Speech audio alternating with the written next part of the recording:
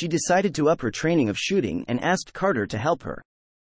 She put Shindy on undercover observations at Helena Faversham's place to uncover the strange energy readings Osgood was detecting. She was concerned about the conspiracy theorist. She posed as part of the charity commission to talk to Faversham.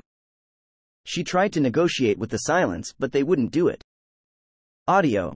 House of Silence. She forgot the whole incident with the Silence, though could remember going to Faversham's house.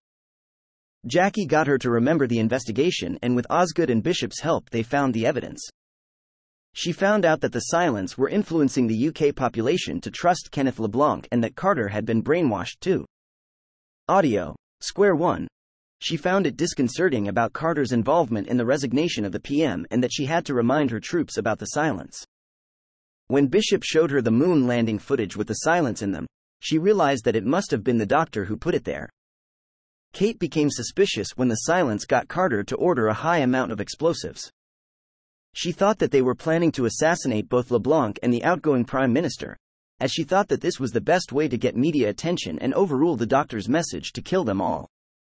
Audio. Silent majority. She was concerned after they lost contact with Osgood and Bishop on the unit satellite.